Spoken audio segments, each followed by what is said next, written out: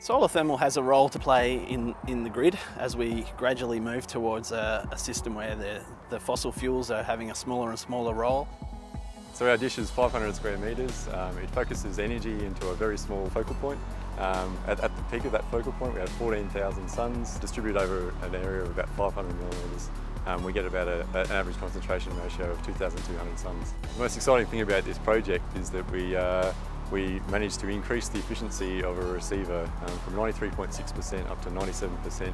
That's what we believe to be the world's most efficient solar receiver. It would produce enough electricity to power a street of houses. So solar thermal has the advantage that it can provide storage. It has storage integrated with the technology. The way we store energy for this kind of system is in the form of molten salts. So these heat up to 560 degrees or so, and then when you want the heat you can produce steam and run it through a turbine, and so you can produce power whenever you need it.